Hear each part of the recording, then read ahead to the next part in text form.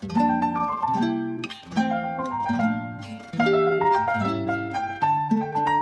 you look at leaders, again, go back to the leadership thing, and you think about the leaders that you may have played alongside, and you look at this situation today, can you pick? I find it difficult.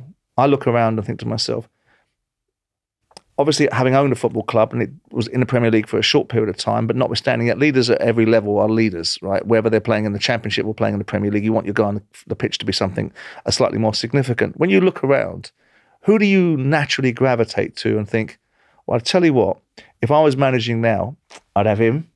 I'd have him as a leader. I'd have him as my captain.